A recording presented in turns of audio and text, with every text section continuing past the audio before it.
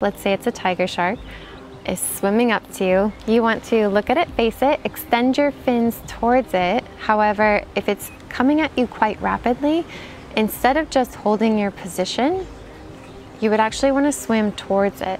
And especially if you are, let's say, a free diver or a snorkeler and it's swimming up to you on the surface, you would actually want to swim down to it to assure that you're going to get over the top of it. You want to place your hand firmly on top of the head of the shark and push down, and as you push down, lock out the elbow. Essentially, you're stiff arming that shark, and you want to push yourself over the top of the shark and turn and go behind it. That's the most ideal situation. If you can get over the top of the head, you can get behind it where it can't necessarily turn up at you, and you're going to go the direction that it's heading towards. So you want to lock that elbow. That's super important. As the shark's coming through that barrier, you're putting the